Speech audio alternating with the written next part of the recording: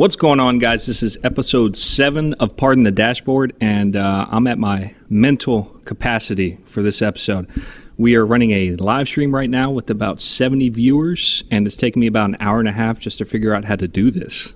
And one of the things that I'm dealing with right now is a 1-second echo, so I feel like I'm constantly interrupting myself. It's a pretty big pain in the ass. But with me today, I have, as always, IXI Sweat, fellow veteran, also known as Ben.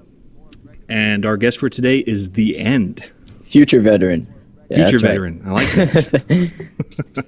And we all know you're technically challenged. It's all right. I am, dude. I'm telling you, like, for the longest time, I had the camera on me, and I was just, like, completely intent on this screen.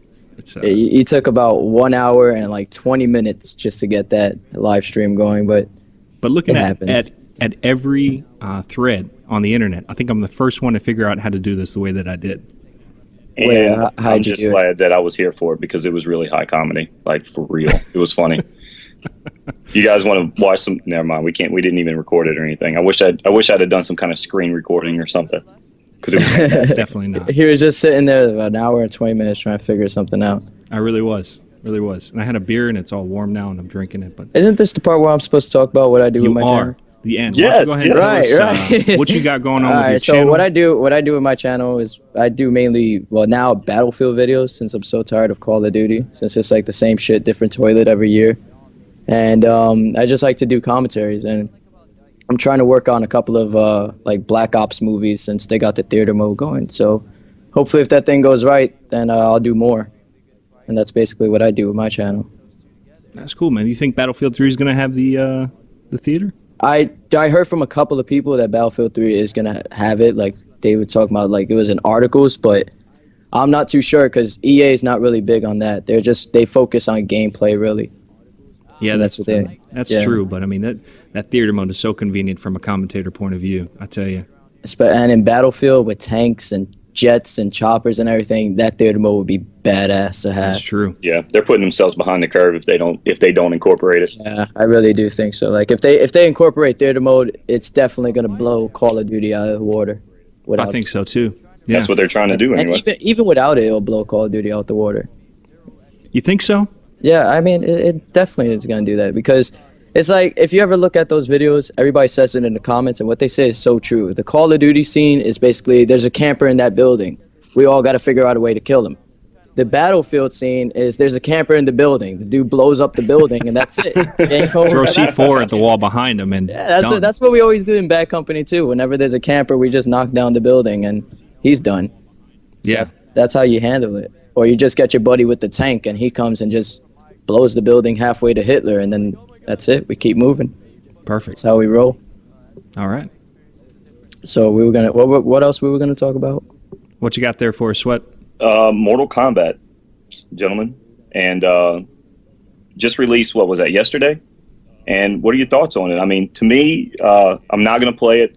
Was never big into the arcade because all I do when I used to go to arcades when I was a kid is just spam the buttons, and I know how much that pisses off some of you hardcore arcade gamers. So I mean, I'm not gonna get into that. But what I do know is G4 said it was the best Mortal Kombat series. It starts at the Mortal Kombat 1 and builds on a great storyline. And yeah, what are your thoughts on it, guys? I think they got some great hype behind it this time, and that's what's really important these days when it comes to a game. Like SOCOM just came out, and I didn't get any hype from that game whatsoever. So now that it's out, I'm like, well, shit, why didn't it? You know, but Mortal Kombat definitely has that behind it. Hold on. So you talking about SOCOM 4 that came out? Yeah. It came out already? That's exactly my point. Yeah, exactly. It just came out. Wow. It came out yesterday. Wow. Hold on. Yeah. All right. Whoa. It did. Wow. All right. Well, But that, I didn't even notice that. I had the beta, and I was trying to figure out when it came out. But yeah, you're totally right though. I didn't really hear shit about it. I played the beta for like 30 minutes and then put it down. I didn't get into it. It sucked. Like, I don't know, I just couldn't get into it. It just felt weird. Really? Yeah, maybe it's because it's third person, but at the same time, you know. I was about to say, you know, kind of getting off the subject of Mortal Kombat. Yeah, we are again, talking about Mortal Kombat, but that does reinforce my point. It's like Gears of War 3. That's why I'm not going to get in. I've never been into the third person. SOCOM 4, same type of deal. Third person is just not my thing. But trying to transition back. Mortal Kombat. Yeah, Mortal Kombat. I never into really. Nah, I'm not really into those type of games. The whole fighting thing, and you know, I've always been like the shooter type person. Grand Theft Auto, Call of Duty, Battlefield. That's always been me. Things like Mortal Kombat, I just can never get into. You know what's really interesting about Mortal Kombat to me, which is what I think a lot of games need to keep in mind, is that you have the ability to watch your friends play. And I think that's going to be really big in the coming years. What I want to do, and what I wish was already implemented, was for me to log onto my Xbox, and if my friend's playing Mass Effect, I want to watch his gameplay. And you can do that with Mortal Kombat. You can actually, from what I understand, you can taunt them and stuff like that, and that's really what I like to see. Oh, so it's like a spectating mode. Yeah. Kind of like this, if we were playing Mortal Kombat on the screen right now and we had the live stream here talking about it. Exactly, and you can talk shit and, you know, have fun with it. That would actually be pretty cool. Yeah, it definitely would. I don't think it'll work as great, like something like that, into first-person shooters. Because when people play first-person shooters, they actually want to play. I think they'll get bored after a while just spectating. Well, that's true, but, you know, sometimes you just want to give your friend some shit when he doesn't want to hear it. Yeah, I think if there was to be the same thing with the Call of Duty community, I think everybody would be watching Wings and giving him shit, because that's all they ever do. But in Mortal Kombat, I think it's good, because it's like back in the days where people used to go to the arcades. Yeah, and everybody used to crowd around that 25-cent machine and you know, just curse at him or whatever. That's exactly what it takes me back to. Those people standing behind you at the machine, and that's what's so awesome about it. But let's go ahead and move on to the next subject, man. Sure, and that was the Escalation map pack for Call of Duty Black Ops. And I'm going to let you guys go ahead and say your piece, because there was one line that I'm sure one of you may cover that one of the developers said that immediately made me want to jump into the screen and strangle him. So what are your thoughts on the Escalation map pack, guys? Well, I'm curious now. What's the line? Yeah, I was just about to ask the same thing. The line was, I think it word for word is, there's plenty of places to hide and get a jump on people. You're kidding. He didn't say that. Who said that? There are plenty of places to hide and get a jump on people. Oh my God! Yeah, he should just reword himself into what he was really trying to say. Guys, it's very camper friendly. Just find a corner, put your motion sensor underneath your asshole, and you'll be good for the rest of the game. He should have just said it exactly like that. I mean, there's supposed to be a lot more lines of sight, long lines of sight for sniping, which is fantastic. You know, that's appealing to snipers, you know, that want to snipe. The fact is they can't fix sniping on the game, and there's always going to be the issue with the sniper. So, yeah, man, I tell you what I was most concerned with is I thought that was my finals week, because I do a poor job of keeping track of when my finals is. Luckily, that's the week before finals, so I'll be able to do my whatever midnight extravaganza of covering the map packs and getting videos out, and then I'll be able to have finals next week. But what are you guys' thoughts on it? I mean, other than the fact that this guy just came out and said, hey, campers are going to love this. Campers are going to love this, man. Me, I always say I hate Call of Duty and everything like that, but I end up sucking into it and just buying it. That's the way I am. I actually was lucky with the PS3 version of the First Strike. I got it for free. But hopefully I could get this one for free. I don't have to give Activision my money, because I really got don't. One word. Maybe it's two, but now it's one word. Tiger blood. What? Fucking tigers, dude. I'm excited to see how they incorporate that into the jungle map. Hold on, not jungle map, the zoo map. You know, they're going to have tigers in the zoo map? Yes.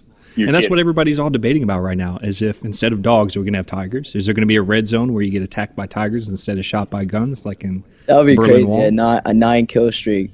How have I not seen that yet? That is hilarious. Or what is it? 11-kill streak, right?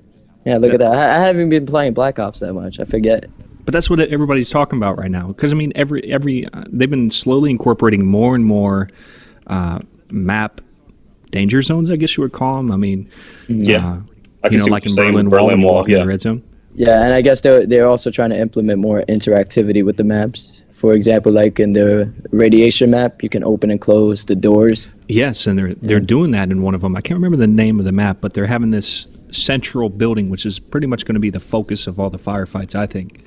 And once you get in, you can seal off most entrances with and let the tigers out. Well, that's another thing. I don't think because it's not on Zoo, but There you go. He said one of the developers said, you know, you can close the doors and you can lock down that building. Meaning you can close the doors and you can put your guns facing inside the building and wait for them to come inside instead of running around outside of it. Like I don't know what they're. I think it would be cool. What they're trying to promote there. I think it would be cool if they had like what one of you guys was talking about, a danger zone, but instead you press like a button and it opens up a gate and a whole bunch of like tigers and cheetahs run out. That would be fucking awesome, man. There's no way in hell you can outrun a cheetah. No way in hell. So that would be awesome. Or an ostrich or something like that, because ostriches, believe it or not, are pretty fucking scary. This is getting ridiculous. Portal 2. Portal 2. All right, yeah, let's move on to Portal 2. Let's see what I have written on that. I'm a fan of Portal, kinda, but it's gotten to the point where a puzzle game doesn't hold my interest when I sit down at the Xbox.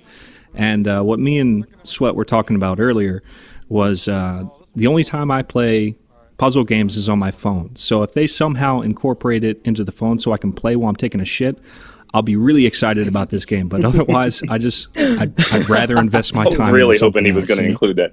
And that's my thing. I mean, the entire point of this game is a puzzle, right? I mean, I'm not a fan. I don't intend on buying it.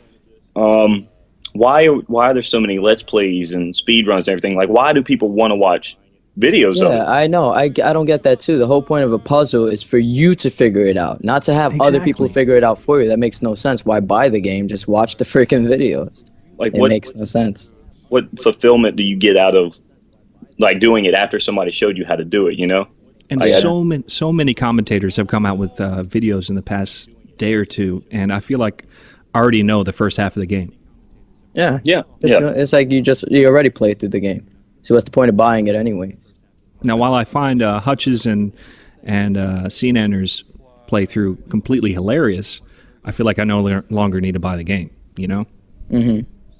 Yeah. But me, I have Portal, the first one, for my PC, but it just, I played it probably for 5 minutes, and I just got bored really quick. It's just not my type of puzzle game. Yeah, and I've said this before, what it really comes down to is, you know, I don't have the time that I used to play Xbox. So when I finally sit down on my console after a long day, you know, I have to sit there and debate, what do I want to do? Do I want to play a puzzle game, or do I want to shoot people in the face? And usually it goes to shooting people in the face. Especially after a tough day, you know, your brain is mentally just exhausted. You just need the rest. I don't think a puzzle game would be the best, you know. Exactly. The rest, I just want to vent and shoot people in the face. I don't want rest.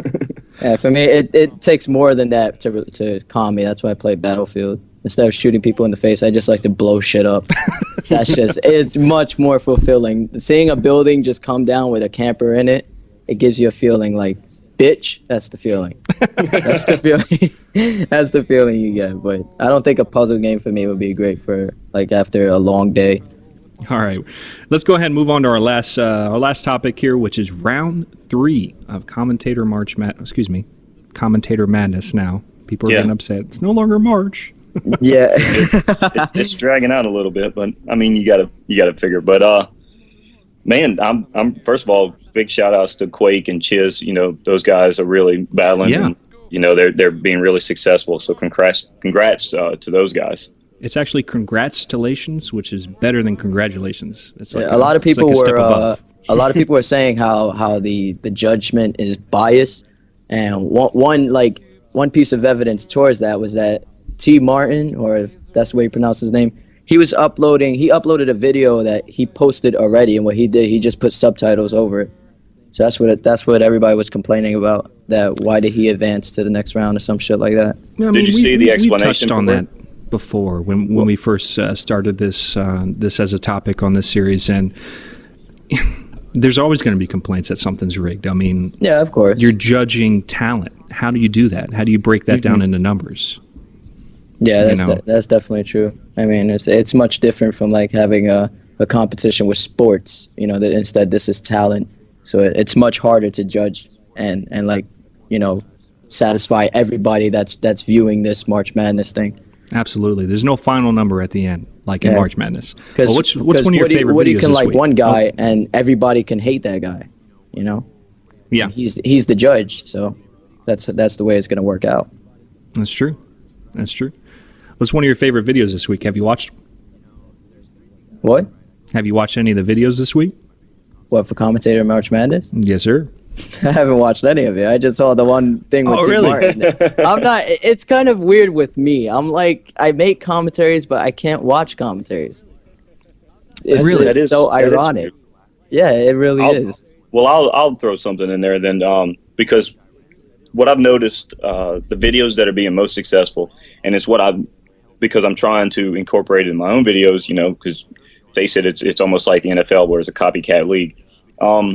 It's the videos that are doing like a little bit of editing, you know, just a slight bit of editing, you know, a few effects, but keeping the main exciting gameplay and the regular down-to-earth commentary or exciting commentary or whatever it is. But you're not changing, you know, everything you do about a video for the March Madness. Those are the videos that are being successful. You know, a few subtle edits and stuff like that. And I mean, if you look, that's what the guys are like. The smaller guys are beating, you know, these big names with when it does happen. When Chiz moves past Ricky Chops, who, you know, he was really bold with the cartoon, not the cartoon, the comic. And book. I know that took hours. Yeah, you know, he worked his ass off. There's no question about that. And not to say Chiz didn't, but I'm saying it seems like what the judges are favoring and what all the subscribers are favoring are just those few subtle edits. And that's true. And to use that as an example, to go back to Chiz and Ricky Chops, why Chiz won is, in the end, were you entertained? And with Ricky Chops, I was interested. I wanted to see more, but I wasn't entertained in the same fashion I was with Dr. Chiz, where he took us back on kind of this nostalgic journey through our gaming history. So at the end of it, I was like, hey, that was cool. I was a little bit more entertained when it came to Chiz's video to Ricky Chops, but I think I would be more interested to subscribe to Ricky Chops based off of that video because I wanted to see more, if that makes sense. Mm-hmm. But that's just my opinion on it. My question is, and we might have to save this for another time, but how much exposure are these guys getting in reality? Because I mean, some of the first videos they got on here getting 2,000, 3,000 subscribers, and then it's certainly slowed down a lot. Even though you're seeing the guys that are winning are continuing to get their name out there. And I know this was supposed to be, but for everybody to share subscribers, everybody get the exposure. You know, it was a win-win for Woody. It was a win-win for the guys that were participating. But how much is it translating to personal channels? That's kind of something I'm interested to start doing a little bit more research about. Again, it comes down to the desire for somebody to see more from you, and I don't know the recipe for that. If I did, I'd be a lot more successful than I am. I think everybody, if everybody knew the recipe for that, it would be. Eric said, "I got 6,000 subs." Yeah, maybe we should be looking at Eric. You know, that's what I'm saying. You gotta. I guess the more people want to watch you, the more likely they'll subscribe. But after a while, I guess they get sick and tired of subscribing to so many people. That's true. Yeah, some people are reaching their end. I think it's going to take a fresh batch of subscribers, which means a new game that generates viewers, a new Call of Duty, a new Battlefield. I think some of us just need to wait it out until that happens. I just hope when Battlefield comes out, Battlefield 3, it gets a lot of attention. I think it will. It most likely will. I think it's going to overtake Call of Duty. You're not going to put $100 million in advertisement for it not to. Yeah, I heard about that too. These guys went like hardcore on that advertising. All right. Well, I think we're coming up on our end of the series here. I'm trying to keep it under 20 minutes. So, do y'all have anything y'all want to put out before we go ahead and end this thing? Battlefield 3, buy it. Battlefield 3, buy it. Exactly. I got nothing. Ivan, TheEnd, appreciate you joining us, man. I love you too, bro. No homo. All right, all homo. That's great. I said no homo. You just said all homo. Oh, I'm sorry. I thought I heard all homo. No, dude, that's the way you go. It's all right. All right. That's all we got, guys. This is Sergeant Merrill out here.